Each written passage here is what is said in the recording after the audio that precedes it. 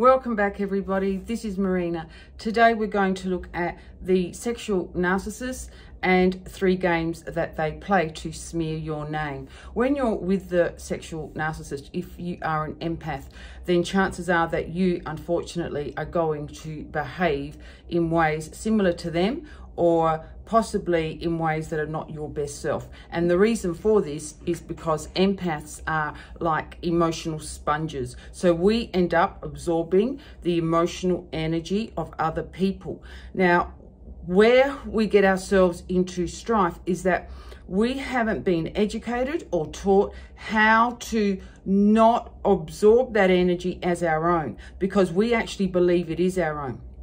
So, for example, the sexual narcissist comes to your place and you're sitting next to them, and you start to maybe ask a few questions and they start withholding some information. You are now absorbing their lies. Not only that, you can feel their passive-aggressive energy. You can then have an outburst. Now, the games continue, because if you have an outburst with them on the phone because they've been behaving in ways that are not desirable, and they've been cruel to you, and they're seeing other people, they will record the conversation. They will then share that with others. Look, she's crazy, she's crazy.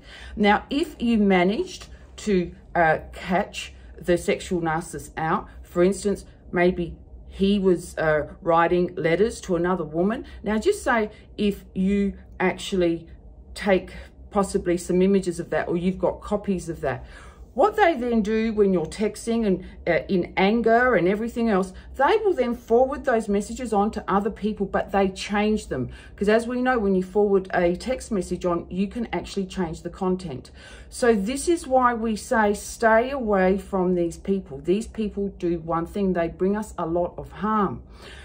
As empaths, we are not designed to absorb the energy of others and then act it out as our own. We need our light energy. We have come here so that we can shine our light. Now, before we can do that, we have to obviously do our shadow work. And that is a really gruesome journey for anyone who has been on that journey. In particular, if we've had to activate our feminine energy, we have to move through a lot of darkness that we've absorbed over many years.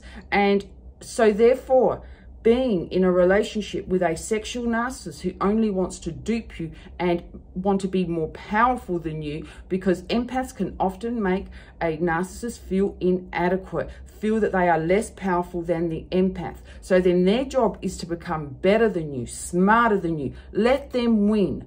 They see relationships as games. So if they, break up with you, or you break up with them, their job is to go and get, the next relationship first. And they'll change partners as fast and quick as possible. They usually end up with low-grade supply. And, the person that they end up with, unfortunately, may match them in some ways. All right, look, that's all for now. And if I can help you in any way, please reach out. Bye.